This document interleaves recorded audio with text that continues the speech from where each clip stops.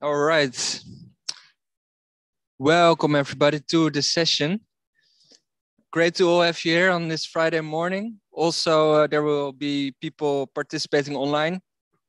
So great to all have you here. My name is Maxime IJsselin. I work for IUCN in the Netherlands. I've been to Uganda twice. I've seen some of the oil developments and the problem is huge. I will be your moderator of today. And this session will also be live streamed. So please be aware that if you say something, then this will be heard and seen also online on YouTube. Also for the people participating online, you can ask questions in the YouTube chat, which I can ask during the panel discussion to the speakers. So next slide, please. So basically this session is about how to manage oil risk in biodiverse areas. We will answer this question using some of the cases in DRC in Uganda, because they sit on a lot of oil resources, and the area is one of the most biodiverse areas in the world. There are also many national parks, Virunga National Park, Murchison Falls National Park, Bidongo Forest Reserve, and many other protected areas. And they have one of the highest biodiversity in the world. They're also home to many iconic species like giraffes, elephants, hippos, Nile crocodiles, lions, antelopes, and many others. So the oil exploration is already ongoing. Here you see, for instance, some giraffes with some oil drilling activities. So the problem is huge right now. The Chinese are expanding their roads towards through the Murchison Falls National Park to facilitate the oil production. So we should speak out loudly against this disaster in the making. And we're lucky to have a few very vocal local communities in there, religion-based organizations. We have CSOs that lobby and advocate against these oil developments. So in this session, we have a few amazing speakers that made it all the way from DRC and Uganda and Kenya. And they will show their work, present their work, share their experiences and lessons learned on how to deal with this issue. So I want you to leave the room inspired with the solutions that are available to tackle these oil majors. So next slide, please. We will have a set of amazing speakers. First, we start with Diana from the Africa Institute for Energy Governance, Aviego. Then we have Father Benedict Ayodi from the Laudato Si movement. Next, we have Bantu Lukambo from the Congolese CSO Innovation for the Development and Protection of the Environment, IDPE. Next, we have a Q&A where you can ask questions to the speakers. So if you have any questions, remember them, write them down so you can ask them to the speakers.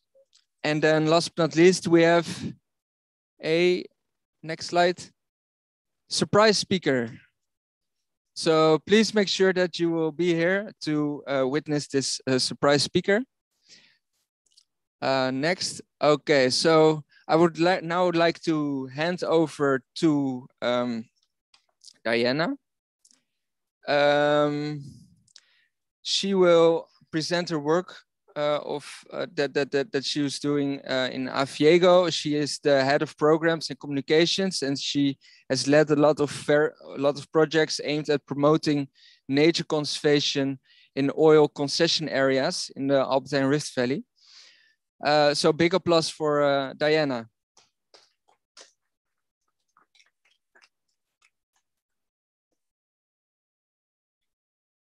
Okay, thanks, Maxime. Could we have my slides?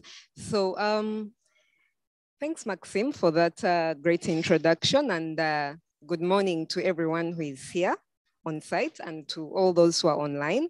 Thanks for coming to listen to our presentation.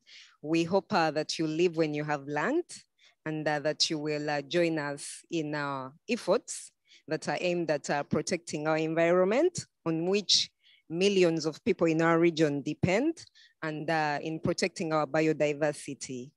So I'm going to, today, alongside our partners from Kenya and the Democratic Republic of Congo, as Maxime has said, we are going to be discussing about ongoing oil exploitation efforts in Uganda and the grave, grave impacts of this exploitation that we have already seen, in addition to those that are expected if nothing is done. So we hope that we will do something after this presentation.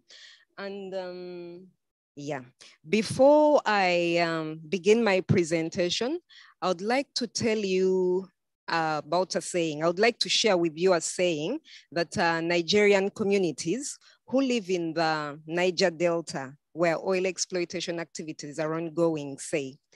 I visited the communities in 2019, and Afiego had been there prior to that in 2018.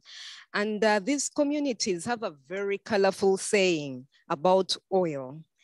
I am going to tone it down because it's too colorful, but in a nutshell, they say that oil is the spawn of the devil, or simply put, oil is a child of the devil.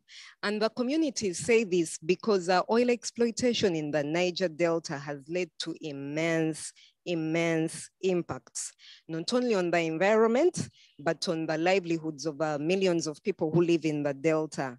As a result of the destruction of the environment in the Niger Delta and the destruction of the livelihoods of people who live in the Delta, there is a high crime rate, particularly kidnapping in the Niger Delta.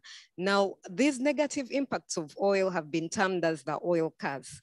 And unfortunately, we don't see that the oil curse is only experienced in Nigeria. People need to wear, in order to be able to hear. I see some don't have, you can hear me. Okay, great. Okay, that's great. So unfortunately, the oil curse isn't only experienced in Nigeria. All over African oil producing countries, we see that past, present generations, and even children who are yet to be born experience the impacts of oil. Past generations and current generations lose livelihoods and live in an unclean and healthy environment. And generations that are yet to be born stand either to be miscarried or to be born with deformities. Now, amidst the oil curse and amidst the fact that we know that oil portends negatively for the environment and livelihoods, Uganda discovered oil, commercial quantities of oil in 2006 in the Albertine Graben. If you look on the left, you'll see the Albertine Graben on the left of the map. Now, to date, 6.5 billion barrels of oil have been discovered, and of these, up to 1.7, between 1.4 to 1.7 billion barrels are recoverable. Next slide, please.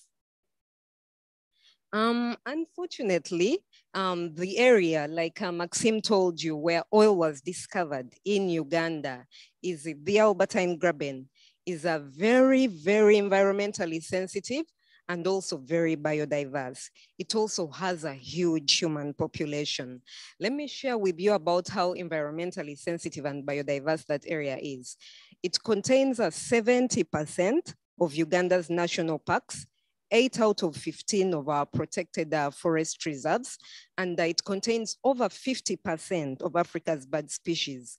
The area also is home to plants, amphibians, and birds and others that are very, very important to, to all humanity, but to Ugandans and to Congolese and people in Africa in general. Next slide, please. So the development of oil in such an eco-sensitive and biodiverse area, which supports tourism, agriculture, climate stabilization, and performs other roles, was very, very concerning for not only Ugandans, but the global community as a whole. A number of concerns were raised, and voices have been raised requesting that oil is not exploited in the eco-sensitive Albertine Graben, but the Ugandan government and the oil companies operating in Uganda haven't listened to these voices.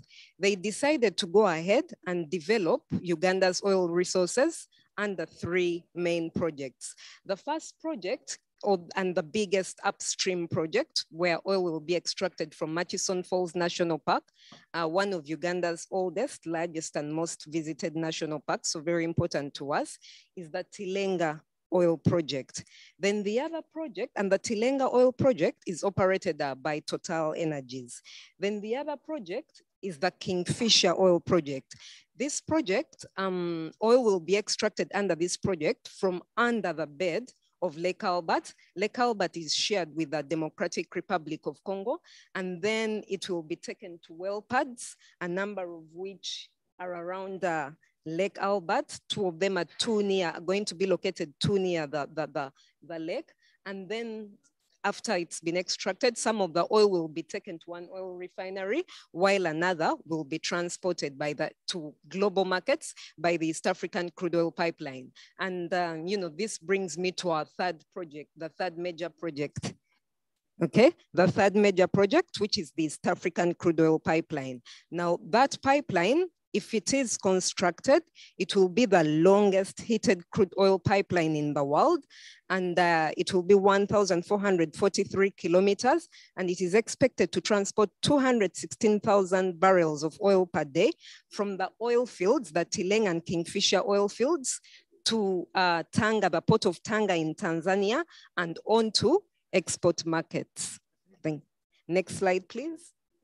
So all the oil projects in Uganda, the Tilenga, Kingfisher, and the ECOP, the East African crude oil pipeline, they've raised concerns, and they pose immense risks and threats, as I said earlier.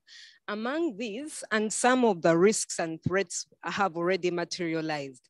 So currently, we have oil roads, what our government is calling the oil roads. Oh, I forgot to say that the Kingfisher oil project is being developed by the China National Offshore Oil Corporation from China. And then the ECO project is being led on by Total Energies. But the partners under that project are the CNOOC as well, the China National Offshore Oil Corporation, as well as the Ugandan and Tanzanian governments. Now, all those projects have immense risks and threats. And some of these we are already seeing. For instance, oil roads have been constructed by the government of Uganda. Notably, a huge paved road has been constructed in Murchison Falls National Park in order to support Total Energies to extract for oil from the national park. And tourism operators have complained and said, and also conservationists such as Afiego have complained and noted that developing a paved road in a national park, first of all, is going to hurt the biodiversity, because some will be separated from their breeding grounds. Some will not be able to cross a paved road to look for food, so they could become extinct. But also in terms of tourism, Ugandan tourism is very biodiversity based. We need biodiversity in order for our tourism industry, which is one of the biggest foreign exchange earners in the country, to survive. Now, our tourism operators say that paved roads hurt the tourism experience. Tourists prefer roads, dirt roads, as opposed to the paved roads. So they've also complained about that. But roads have not only been constructed in Murchison Falls National Park, but through forests, such as a road has been constructed, is being constructed through Budongo Forest in order to support oil exploitation activities. Overall, the environmental concerns that we have is that over 2,000 square kilometers of protected areas are going to be affected as a result of our oil and gas development, so exploitation in Uganda. In addition, as regards biodiversity, the area in which the oil activities are ongoing, we have over 49 IUCN red listed species of concern. So there's heightened risk against them because of our oil activities. We have the chimpanzees, the eastern chimpanzees. We have elephants. We have the nahans francolin, all of which have been listed by IUCN as being endangered and therefore deserve to need more protection measures. Unfortunately, with oil, we are putting them more at risk as opposed to protecting them. In terms of socially, already tens of thousands of people have had their land being taken away or being compulsorily acquired for oil and gas projects. Now, unfortunately, in our setting, international best practices of compulsory land acquisition don't work. Often, and this is what has happened under the Tilenga project, under the oil refinery project, and it's happening under the East African crude oil pipeline project. Often, poor communities whose main asset of production is land are told that you cannot use your land. Your land is going to be acquired for the eco project or for the Tilenga project or the oil refinery project, and you cannot use it anymore to set up any new developments or to cultivate perennial food and cash crops. When you tell that to a poor family that survives off the land, the impacts are immense and they are many.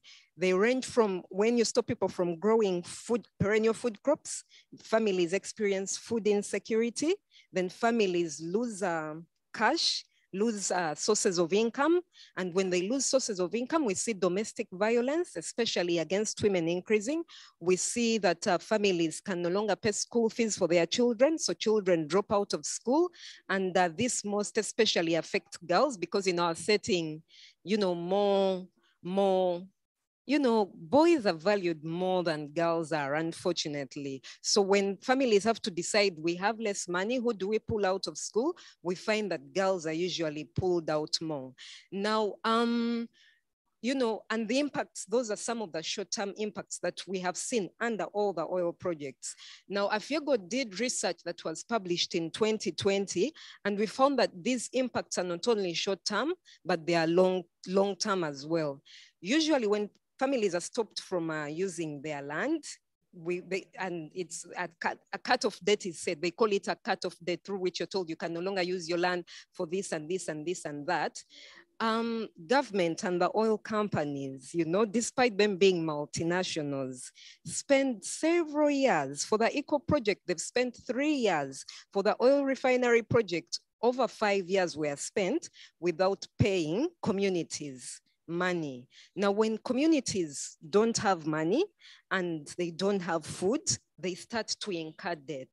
When they are paid later on, 3 years later, 5 years later, they are very indebted, and you find that the compensation that they get, they spend on paying up for their debts.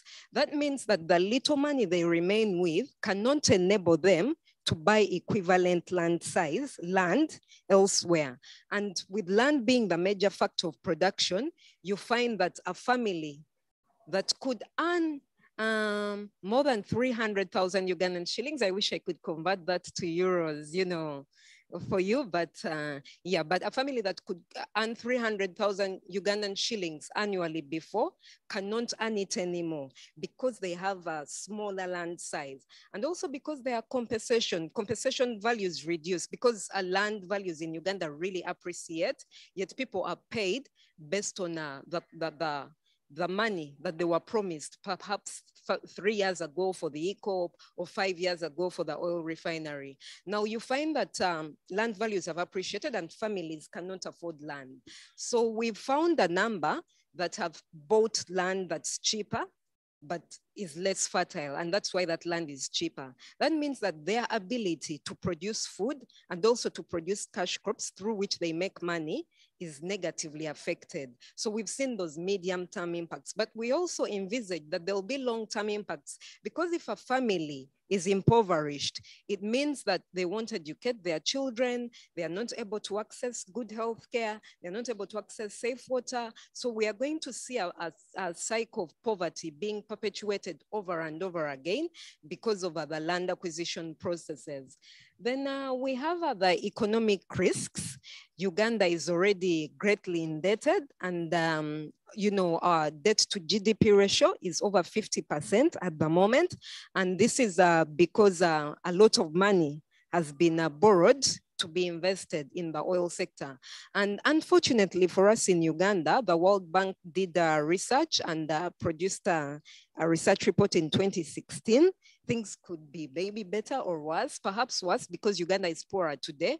The World Bank said that for every shilling that's invested in an infrastructure project in Uganda, less than half a shilling is recouped. So we don't expect things to be different for the oil sector based on what we've seen in other countries and based on what we are seeing. Debts are being accrued, but we don't believe that there will be value for money being realized. Yet our country is going to be left highly indebted. Then climate change, you know, that is a major concern for us. It's estimated that over 100 million metric tons of carbon will be produced if Uganda's oil resources are exploited. Now, there are arguments that poor countries such as Uganda should be allowed to exploit their resources because, you know, they'll become so that, you know, they can develop. We haven't seen an African country that has developed because of exploiting oil. But even then, Uganda's major economic activities are agriculture, tourism, fisheries, and others that are nature dependent. So if Uganda is insistent on producing oil, it's like we are cutting off our own legs, saying we need to produce oil to develop, yet we will hurt other sectors such as agriculture and tourism, on which we heavily depend and which have great potential, like I'll show later. Next slide, please. Okay, I'm being told that 300,000 is 72 euros. Thank you. It's equivalent to 72 euros. So I thought I would show you some of the 49 threatened species that are found in the Albertine Graben and are endangered. IUCN red listed species that are being further endangered as a result of Uganda's oil and gas exploitation dreams. Next slide, please. Yes, and those are some of the chimpanzees. We have climbing lions in Queen Elizabeth National Park. There are no oil activities currently in Queen Elizabeth National Park, but unfortunately, there is an oil block called Ngaji Oil Block, and the Ugandan government in 2019, the Ugandan government put it up for oil exploration licensing. They failed to get a bidder in 2016 because they had also put up Ngaji Oil Block in 2016 for licensing. And then they put it up for oil exploration licensing in 2019. And if any company bids for Ngaji Oil Block in Queen Elizabeth National Park, it will mean that Uganda's two oldest, biggest, and the national parks which receive the most visitors in Uganda will have oil exploitation activities that are ongoing. That would be very, very dangerous and very catastrophic for environmental conservation efforts, for biodiversity, but also for the incomes of over the 600,000 tourism operators that we have in Uganda. Next slide. Oh, and then this elephant. And now because of oil activities that are ongoing, so unfortunately, that's an elephant that was killed, that was found dead about a week or so ago. It was found in Bugoma Forest. So what has happened that because of our oil exploitation activities, there's a lot of pressure on land and environmental resources in the Albertine Graben. There's a lot of land grabbing from communities, but also companies that need huge tracts of land for agricultural purposes in order to serve the oil sector and other industries want to grab forest land. So unfortunately, over 21 square kilometers of Bugoma Forest was given away, was claimed by a culture institution in Uganda, and it was given away. Illegal land titles were issued to the culture institution, and this culture institution leased the land to a company called Hoima Sugar Limited, which is growing sugarcane in Bugoma forest. Now there's already a lot of impact that's being seen. And the latest is that we saw that the elephant was confused, was not seeing its usual tracking route, and it was found dead. Investigations are being conducted to understand the causes of death, but the elephant was found near the area where Hoima Sugar Limited is operating. So this is what we are seeing, and we do not want to see this because biodiversity is very important in and for itself, but also for human beings in general. Next slide, please. Okay, so we've implemented a number of efforts. How catastrophic oil exploitation efforts in the Albertine Graben would be.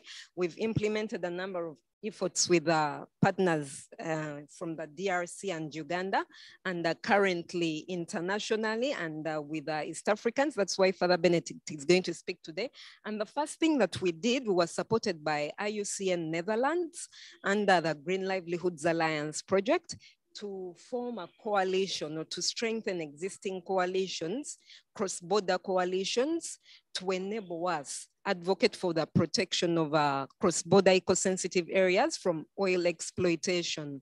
It's important to work with partners from the DRC because the Albertine Graben, it extends up to Mozambique and other areas, but the area where oil discoveries are in Uganda are also shared with the DRC, and there's oil also on the DRC side.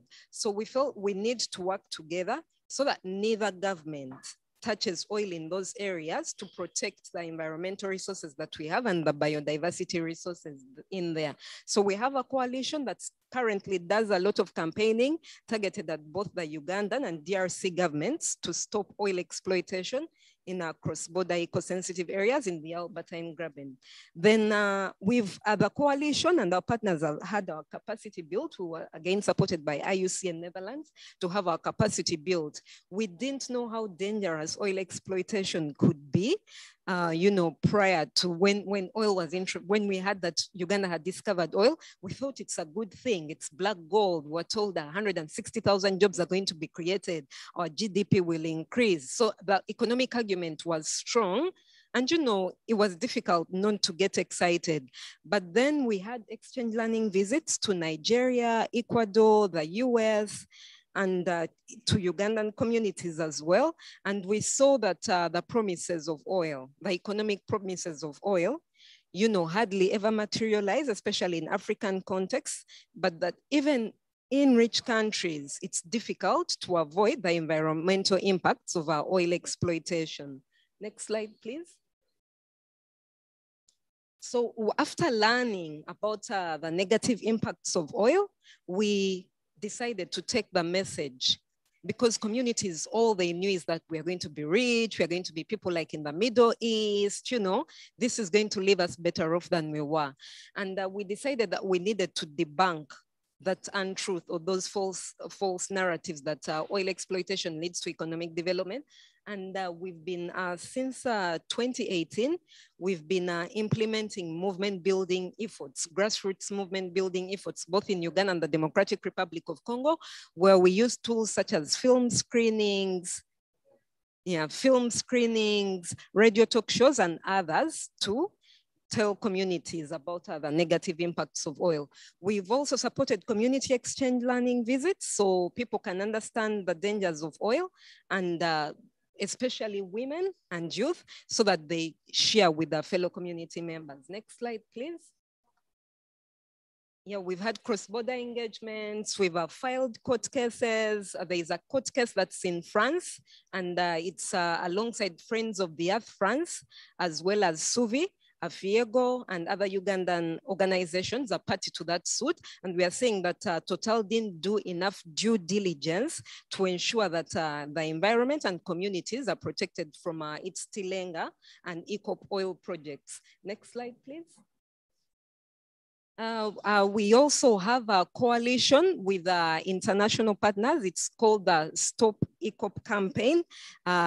We have a website, and we've been doing a number of things, particularly, among others, we've been doing financial advocacy, where we are telling banks and insurers, export credit agencies, and others not to finance the oil projects in Uganda because they won't be beneficial. Instead, they'll be destructive. So we are saying put people over profits as opposed to putting profit over people. We've had media engagements and a number of others. Next slide, please. We've had a number of gains. You can read about them because I have very little time left. But the challenges that we have, you can also read. But I think one of the biggest challenges that we have is that companies and the Ugandan government are still determined to produce oil despite the dangers that oil production poses. And I'm told that 2 days ago, Total was in a meeting at this Congress, and they said that, you know, and if it was today, they wouldn't develop the Tilenga oil project and the Eco project because of the climate change concerns. But they say that production sharing and non-production sharing agreements, production licenses were issued to them in 2012, and they've invested a lot. So, you know, they need to go ahead with the project. But we say, you know, you've invested a lot, but what about the lot that communities are going to lose as a result of your investment? Doesn't the lot that you've invested, doesn't what communities stand to lose matter? In our view, it matters because we also deserve to live. We deserve to live in a clean and healthy environment. We deserve to have incomes. We deserve to live decent lives. And we say that it is best if oil resources in the eco-sensitive Albertine Graben in Uganda and the DRC are left undeveloped. Thank you very much. Thank you so much, Diana, for your powerful talk and problem analysis. Great to see your efforts. So if you have any questions for Diana, write them down, remember them, because you can ask them during the panel discussion to her. I would like now to hand over to our second speaker, Father Benedict. He's now coming to the stage. Next slide, please. He's going to share his thoughts about climate justice and climate action in this current ecological crisis that the Albertine Graben is facing. Father Benedict is the program manager for Africa at the Laudato Si movement. Big applause for Father Benedict.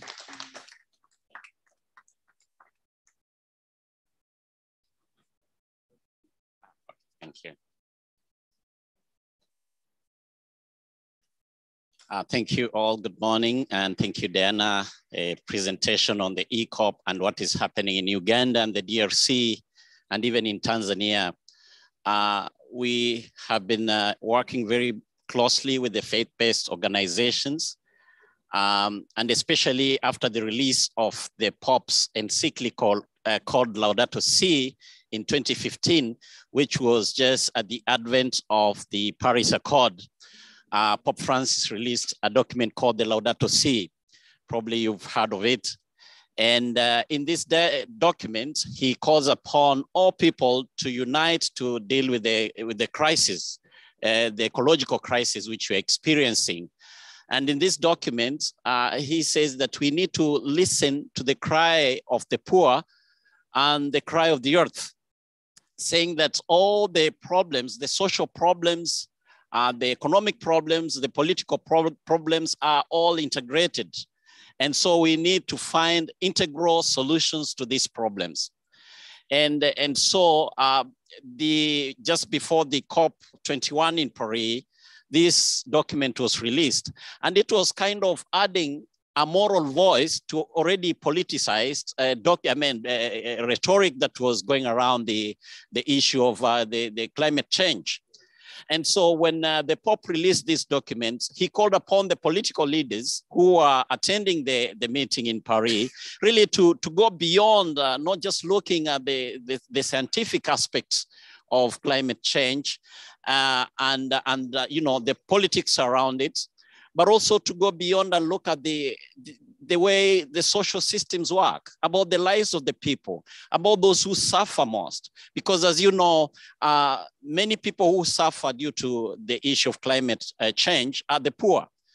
Like what Diana presented, we have all these oil and gas explorations and investments in Africa. We find that people who are suffering from all these investments are the poor. And if you go to the ground, you'll see that many people are really getting the impact. Recently, we had the locusts, you know, coming from all over. I don't know where they came from, but they were in the northern part of Africa. And so many people were left without food because there is hunger now. So the Pope was calling, and is calling people indeed in this document to not only look at the crisis, the climate crisis as something that is very scientific, but also to go, also calling the Christians to go to their faith teachings. Like, you know, say Pope Francis referring to St. Francis of Assisi, who lived 800 years ago in Assisi. Now, my question is always, when St. Francis lived, did we have climate change? Did we have climate crisis 800 years ago? Maybe it had started. But so what the Pope is saying in this document, Laudato Si, is that Christians, Catholics included, they need to go back to their faith and be good stewards of the environment. That their calling, their faith calling, is about them serving God through creation, you know, seeing the presence of God in creation. And then, so in 2015, early 2015, a movement was born. It's called the Laudato Si movement. This movement was to make the words of Pope Francis in Laudato Si to become life, for people to live the document, not just to be a document that is put on a shelf somewhere, but to become a document that people refer to, that they can put practices in place. And so the Laudato Si movement was born. And I remember we went to Paris at the COP, and we presented so many signatures, around 900,000 of them at the COP, saying that this is the voice of faith leaders, that the political class, the UN and others, should listen to these demands. And so the movement has 3 areas of concern that we promote. We have what we call the ecological conversion. The ecological conversion is calling upon the people of faith to go back to their faith teaching. In the book of Genesis, we are told that God tells the people that we need to be good stewards of the environment. So when we have these teachings upon the people, they'll listen to this cry. They listen to the cry of the poor and the cry of the earth. And then, so the ecological conversion, we have programs like the Season of Creation that starts on 1st of September to 4th of October, where Christians come together, all Christian faith, they come together to pray, but also to act in a more precise way. But also we have what we call lifestyle change and footprint reduction. Footprint reduction, like we have a petition that we are going to send to the COP in Glasgow. This petition is called a Healthy Planet, Healthy People petition. And is the idea of collecting these signatures and sending there for the political leaders who will be meeting at the COP to really listen to this, the demands of the people on the ground, including the people in Africa and in Uganda about the ECOP and even in the DRC. And another program that we have is what we call the prophetic advocacy or public policy, where we call upon the faith leaders to divest from fossil fuel, for example, to divest from what they invest. We have so many different organizations and entities that have divested from fossil fuels. They have removed their shares from, you know, these companies that are continuing to invest in gas and oil. And so to focus on another alternative, you know, a green energy, for example. And so these are the 3 areas that we are working on. And we say that for us as faith leaders, and even when we visited Hoima and Tanzania and other places, but to be with the people on the ground. So we are building a movement of people who are convinced from the heart. It's not just about the politics or the science around the climate change, but people who can relate with what you're saying. And so the faith leaders We went to Uganda and other places, and we are building this movement called the Laudato Si animators. These are people who have learned about the document Laudato Si, and they live in the community small groups where they discuss and they relate with the issues on the ground. They take action. So we have planting of trees. They do protests against the ECOP. They write letters to their national leaders so that the national leaders can listen to them. And then we have some demands that there is a letter that is going to be released, and it's already being spread around. Maybe you'll get a copy at the end of this. And it is a letter that is addressed, it's an open letter to IUCN. And the request is that the IUCN should make a public statement and put in place an ad hoc group on the Tilenga, Kingfisher, ECOP oil projects. And some of the demands are that to adopt and publicly declare as soon as possible an IUCN position to oppose the Tilenga, Kingfisher, ECOP projects and in support of biodiversity protection in Uganda and Tanzania. And also engage with the governments of Uganda and Tanzania to promote a biodiversity protection policy to replace the current destructive policy.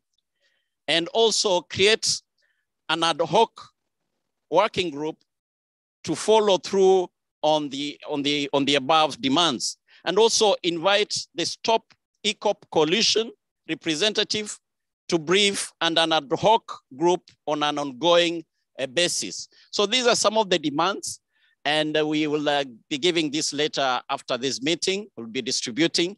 And so if you have any questions or any inquiries about this, we are very ready to respond to you, but we call upon you to join us in promoting this letter of the Pope or the recommendations of the Pope in Laudato Si through also the faith leaders and all people of good faith. So thank you so much for giving me this chance. Thank you.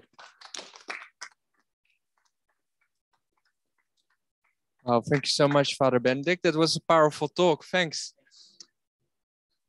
Yeah, so the voice of leaders like you is very important to mobilize others. Amazing, very good. I would please save your questions for the panel discussion. I would now like to hand over to our next speaker, Bantu Lukambo. He is director of the Innovation for the Development and Protection of the Environment, IDPE. That's a Congolese NGO, and he has recorded a message for us. He will intervene remotely.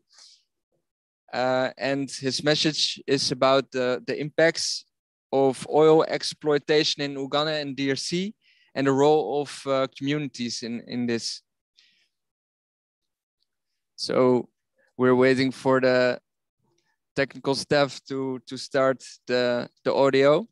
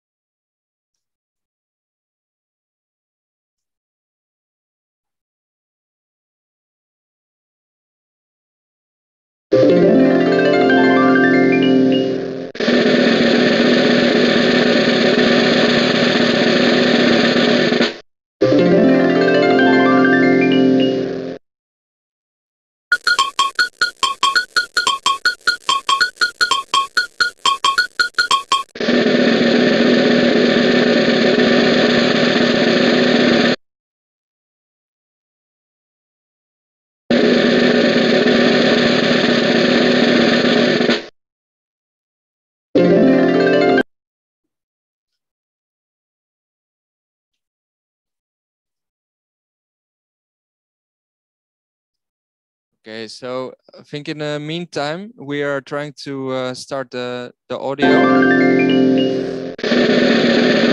there we go.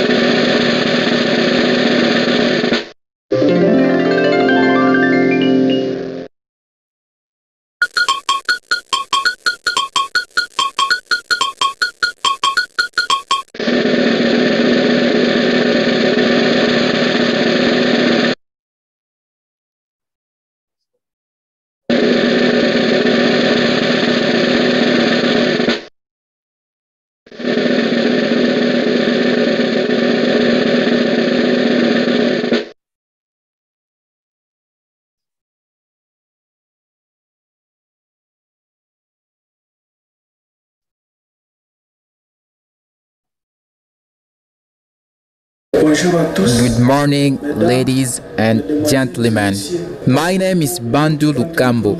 I am the Director General of a local NGO named Innovation for the Development and the Protection of the Environment, IDPE in short. Our topic is entitled The Impacts of Petroleum in Uganda and in the DRC.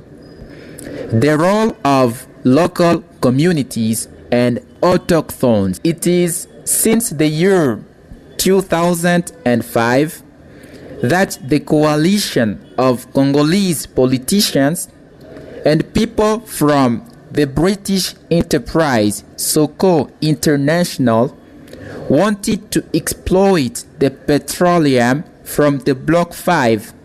This block located in the Virunga National Park, and at least 48% is located in the fields of local communities and 42% is located in the Virunga National Park.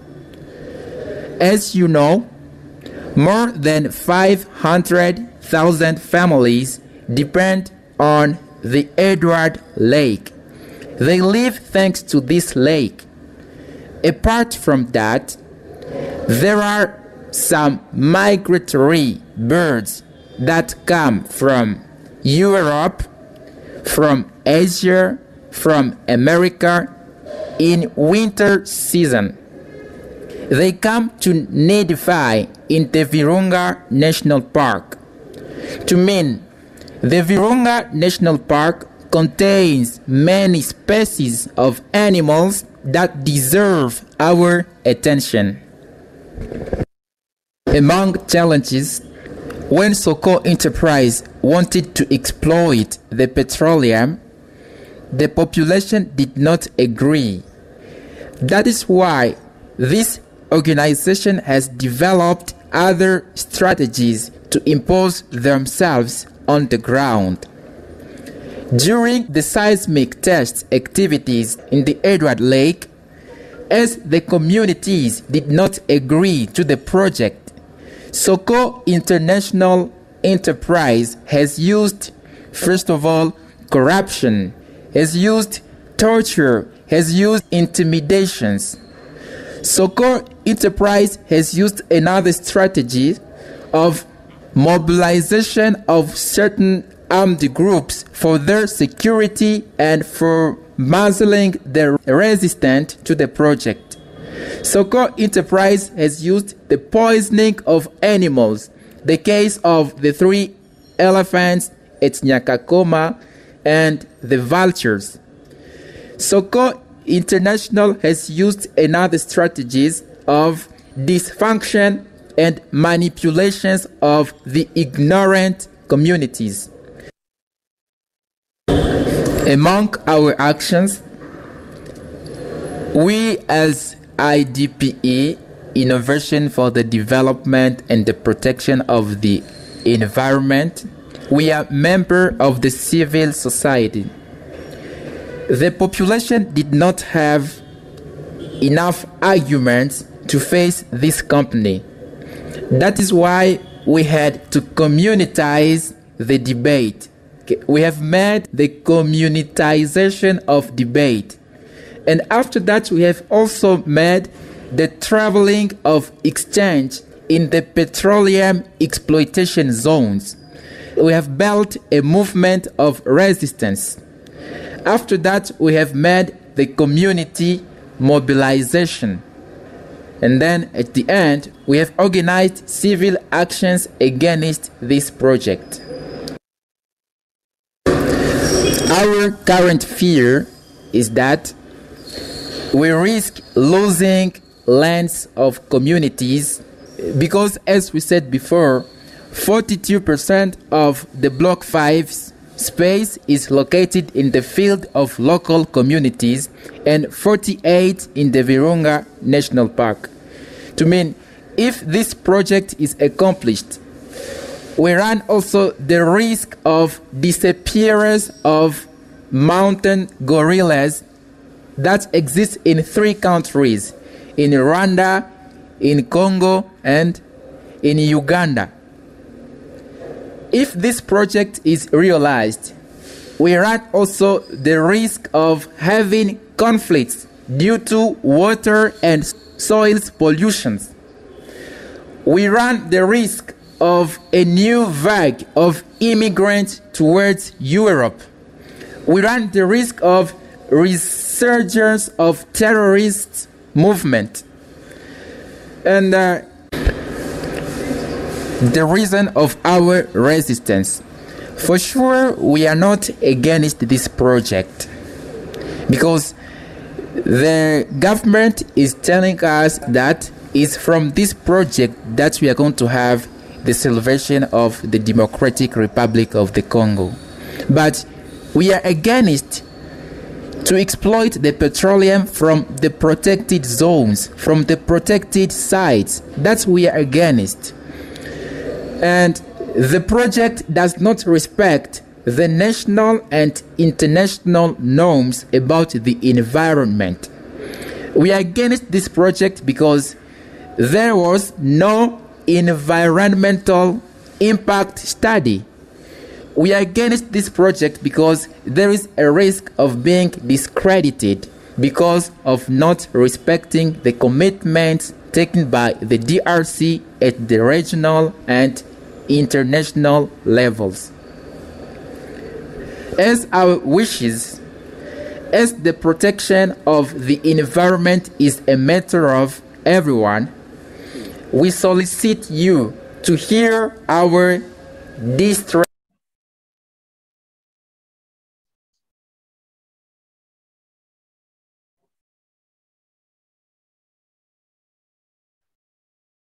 Okay, I see that there's an issue with the audio and the video.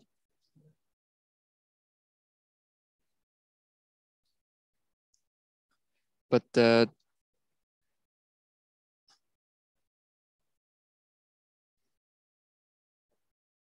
I think the message is clear here. Also on the DRC part, the issues are very similar as at the Uganda part. The issue is very urgent. So it's very good that IDP, the organization, is working against the lobbying against the oil activities.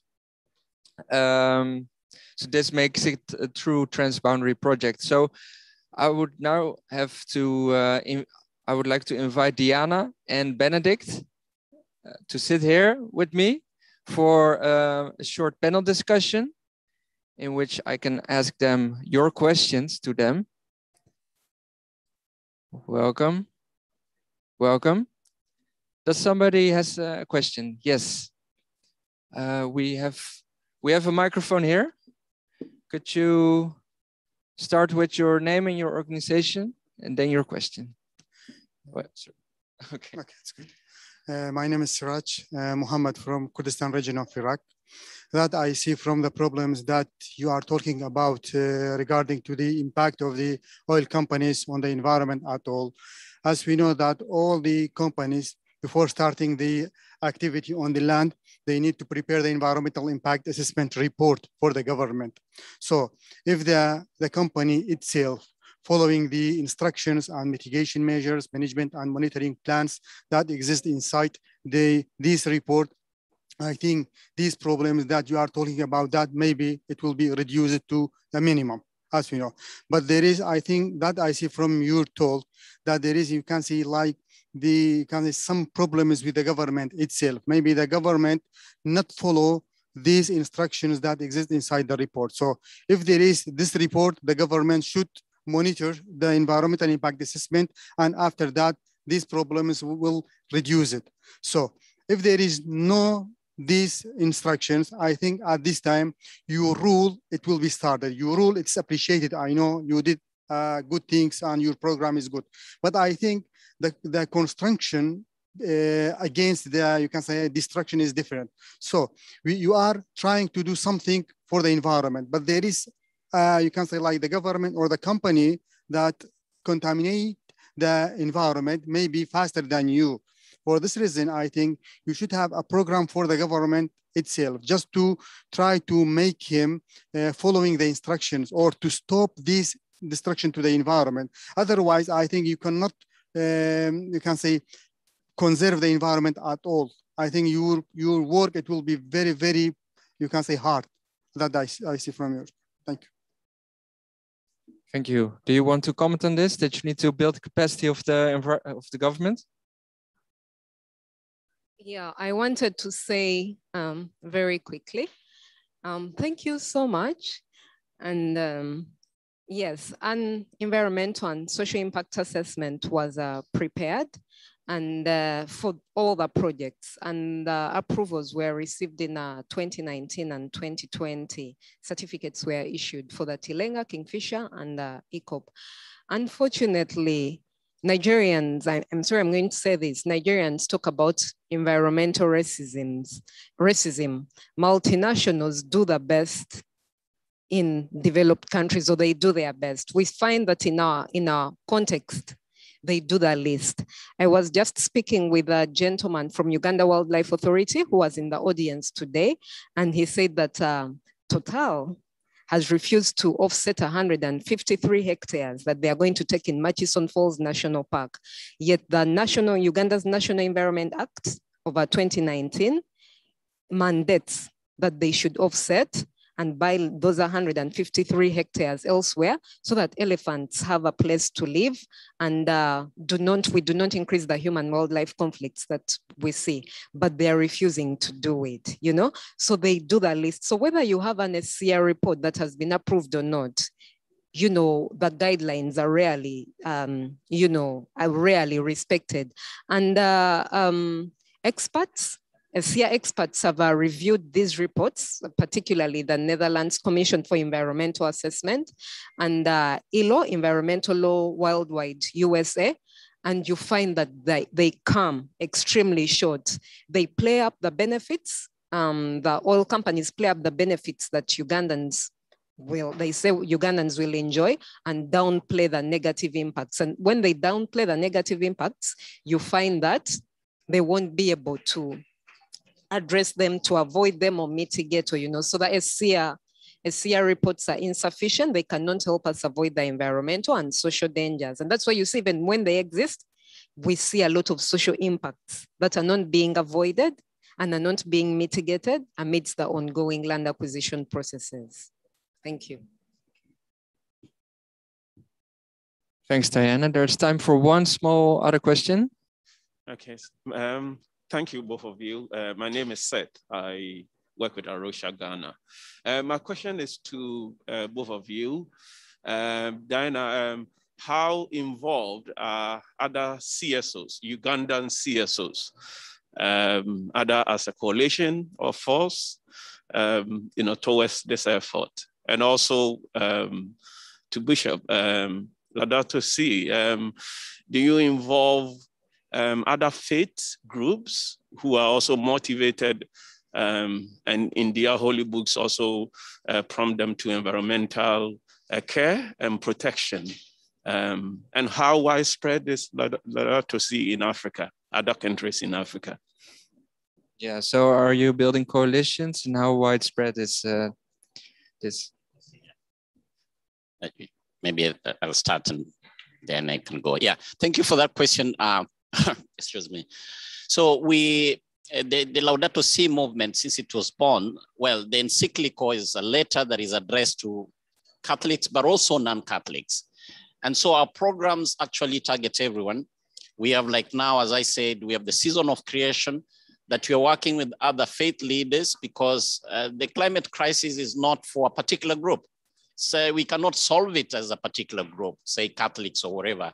We are bringing in everyone. And so in fact, the season of creation was started by the Orthodox Church.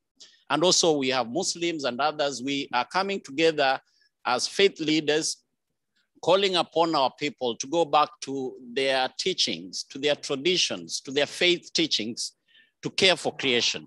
And so even on the ground in Africa and other places, we are working with other people of other faiths to promote this document and to call upon, climate action and climate justice. Thank you. Okay, and very quickly, are we working with other civil society in Uganda? We are, but it's difficult. We operate in a very repressed civic space where when you say protect the environment by not doing this, you're labeled as being anti-development. So while we have certain partners and we see that youth groups and women groups are more likely to speak out, you find that a number of other well-meaning organizations that are against and would have loved to speak out are unable to because they fear state reprisals. Thank you. Thank you so much. So with this, our session has come to an end. I really enjoyed it. Please remain seated because we still have our surprise guest.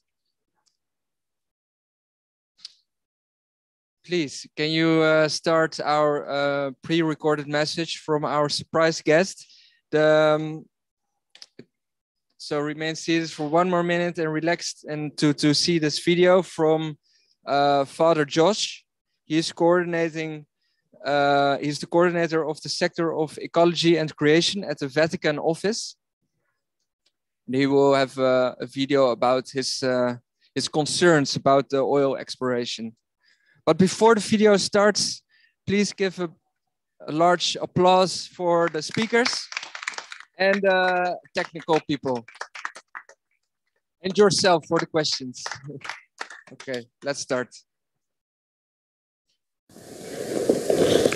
Hello, best wishes and greetings from the Vatican Dicastery for promoting integral human development. Happy to join you all and must say, as you are taking part in the IUCN Congress. And let us hope and pray that the Congress will come out with the groundbreaking global framework to protect biodiversity. Congratulations for organizing this side event on oil extraction in Uganda and Democratic Republic of Congo and the impact on indigenous communities and local people. We are really concerned. A few months ago, the International Energy Agency told us very clearly that if we are to remain within the catastrophic limits of 1.5 degrees centigrade temperature rise to avert a climate crisis, no future oil exploration to take place starting from now. Now to hear that this is taking place in Uganda is going to be a carbon bomb. It is going to accelerate the climate emergency. It's going to affect biodiversity. You know, these are regions so rich in biodiversity. And thirdly, it's going to have impact on human rights, especially of the indigenous communities that live in those areas, and human rights and local populations as corporations will take over your lands. So we join you in protesting against this exploration, and we need to make sure that we can leave a livable home for everyone, for our children, for future generations, and for that we cannot afford to permit this exploration. So let us together protect our God's creation, which is Earth, our common home. Thanks to all those who are leading this effort, and count on the support of our dicastery, especially of the ecology sector. Thank you very much, and God bless.